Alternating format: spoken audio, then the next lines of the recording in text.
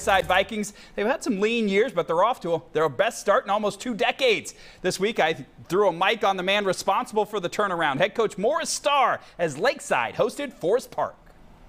Prep is over, man. It's game time. I can't tell you the last time this school was 2-0 with a chance to win a 3rd game.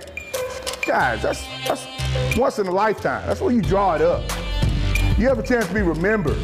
When I tell you time to go win, let's go win this game. Let's go. Kick off team!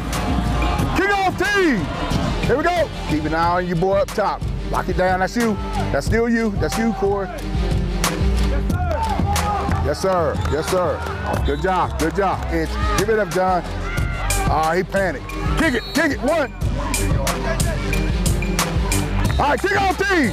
On the 40. Down there. Hey, let me get one of the waters, please. Don't jump. Take it off his foot. You're gonna have another chance right here. Come on. Oh, go get it. Go get it. Oh, that's okay. That's okay. That's okay. Hey, gotta get the ball. Gotta get the ball. If you want to be distracted, you'll be distracted. And they'll end up beating us off some bull. Luke! Ball! Ball! It might be our ball. We might have it. Go, Tony! He fumbled the ball. That's our ball.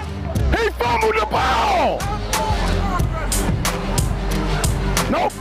That is unbelievable. That's unbelievable. All right, you saw Coach Starr coaching up his punt block team. Well, the Vikings blocked a punt late in the game, led to the winning touchdown. Lakeside 3-0 as they win 24-20. Time